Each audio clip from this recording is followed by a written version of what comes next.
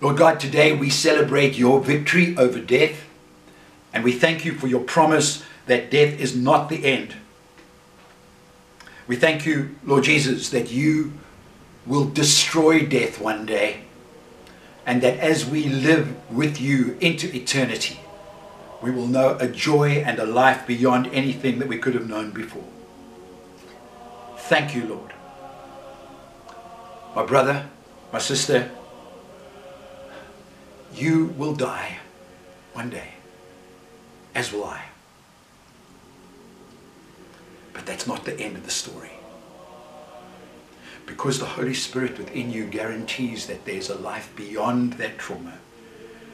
And so go into your future in the empowering presence of the Holy Spirit with you, knowing that He is a guarantee of what is to come. Go free from fear. Go with the hope and the expectation of a life beyond what we can imagine right now. Go into this week with your eyes fixed on Jesus, the author, the beginner, and the perfecter of our faith.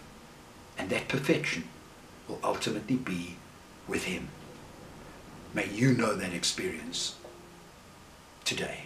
So now, as we come to the end of our time together, let's make a confident affirmation of our creed, our fundamental belief, which is that it is in Christ alone that we have hope both for this life and bring new life to us.